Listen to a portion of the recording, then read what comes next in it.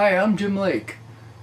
A viewer made a suggestion recently concerning one of my videos from last year showing what I believe to be cloaked spaceships in the airspace above my house in Tacoma. He suggested that I try stacking the frames of the video to see if the stacked frames might reveal additional information about that cloaked object. Further, it might reveal that the object is visible, but simply too poorly lit to be seen at night. This struck me as a really good idea and one that I hadn't thought of, but I thought it was well worth the effort. And for the benefit of those that might not be familiar with stacking, it's a process used by astronomers involving registering a whole long series of individual video frames taken from a fixed position and then adding the information in each frame. Each frame might have collected only a few photons in the 1/15th of a second that it was exposed, but if we add the photons from many photons of the same spot taken at different times, normally invisible objects might become visible. Now, it has to be noted that if the photons are in non-visible regions of the spectrum, for example the infrared, we still won't be able to see them with the naked eye, although this night vision camera that I'm using should image that. I decided to give this whole thing a try and see what it revealed.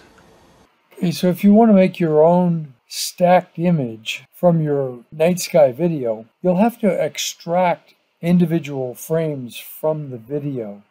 Now this is really not particularly difficult to do, and there are a lot of different ways to do it. The way that I have chosen to do it is with a program called VLC Media Player, which is the software that you see in front of you. The first thing you have to do, I'm going to go ahead and kill the program here.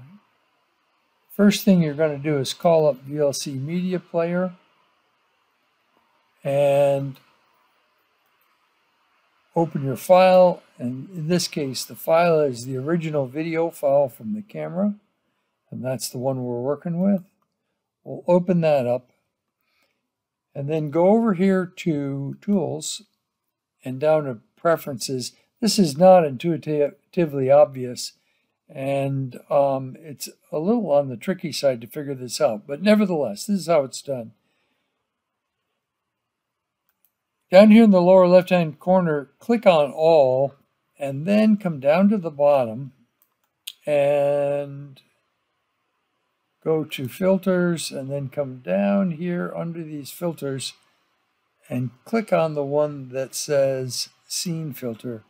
And at this point you can get to choose the file parameters, the image format, the image width. These little -1s just say use the defaults. Your file name, and then your directory path goes right in here. If you want to do multiple copies into the same file, you can check this box. And then you say save. And then here's another tricky part about this. You got to go back to it, say all, and then come up here like this, and make sure that when you just go to the Filters tab that the Scene Video Filter box is checked. Now whenever this box is checked, the system is going to extract images from your file and put them in the directory that you've designated. So if you don't want that to happen, you have to come back into this and uncheck that. So I'm going to save that. One of the other little tricky parts of this. So now you get to the correct point in the program, and I've gone ahead to 12 minutes 38 seconds, and I'm going to record about 5 seconds of video here by just pressing the play button. There's 1, 2, 3, 4, 5, stop.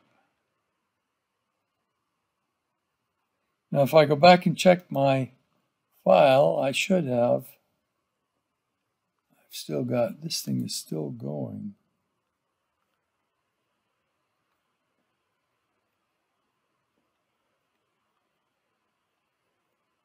You have to be a little bit careful with it because you can end up with a whole lot more files than you want. Okay, I have left myself now with 100 images. And the next thing I'm going to do is go to the Deep Sky Stacker, which is another free program that you can download. It's an open source program.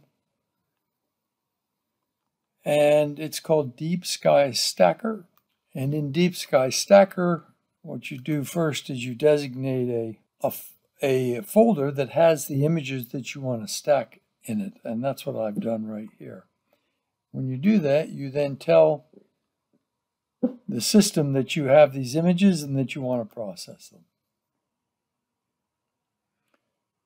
So Deep Sky Stacker will go ahead and process your images. Says it's almost done. Okay, there's 100, and now we can say stack. And it'll go through the stacking process. Basically what it's doing is it's aligning all these images according to the stars that appear on them, and then it's simply adding them together.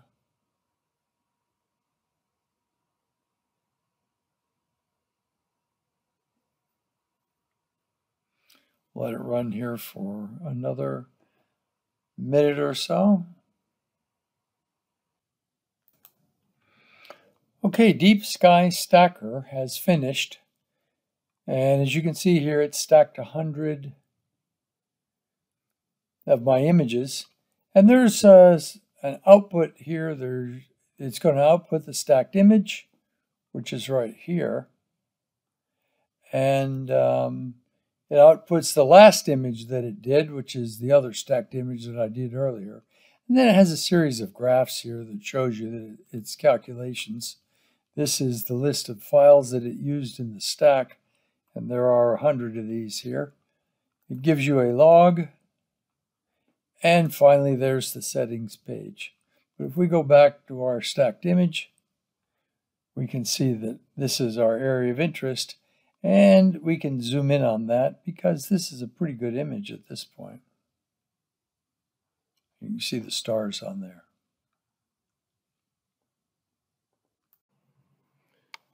Okay, here I've overlain the stacked image, which is here. I've zoomed it in considerably because this image has more detail. You can zoom in on it relatively closely. And then I overlaid it on top of Stellarium, a planetarium program, so that you can see over here the same stars that appear in the stack. For example, this star right here is Al-Qadir, and it's this star on the overlay. And then you can see these other stars too. So this string of stars is that group in Draconis, and our object is right about in here. And the interesting thing about this is you can identify each star that's in this stack and compare it against its actual stars shown in the planetarium program, and they all appear there. That tells us that every object that is appearing in this stacked photograph is actually part of the mapped star background. And that tells us that the object, which we know is right in this area, is not visible even in this stacked image consisting of 300 frames, some of those frames being the images in which the object flashed. Now, speaking of that flash, if we look right here, you will see that there is a smudge of color in that area, and that would be right here in Stellarium. And you can see in Stellarium there's absolutely nothing there at all. And that, I believe, is a ghost image that was produced in the stack by the few frames that do have the object sending forth that burst of light, whether it be red light or white light. I think this confirms the original supposition that I had made, is that this object is truly not visible. And it's not visible in visible light, and it's also not visible in the near infrared light that this camera is sensitive to.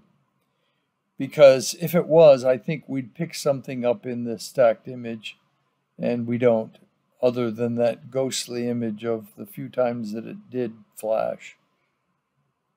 So sometimes you get good information from data that actually has no information in it, which is the case here.